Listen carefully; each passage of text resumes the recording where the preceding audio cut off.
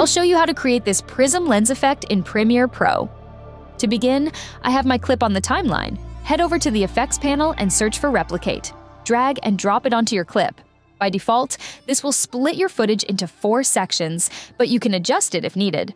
For this effect, I suggest keeping it at 2 by 2. Now, let's apply a mask to refine the effect. In the Effect Controls panel, choose the Ellipse Mask or use the Pen tool for a custom shape. This creates a circular cutout in the center. Click Invert Mask so that the original footage stays visible inside the circle, while the prism effect surrounds it. To blend it seamlessly, increase the mask feather to soften the edges and adjust mask expansion to properly frame your subject. If any harsh lines remain, you can manually refine the shape using the Pen tool for a more organic look. And that's all there is to it, a fake prism lens effect achieved with just a simple effect and some creative masking in Premiere Pro. Thanks for watching, and I'll catch you in the next one.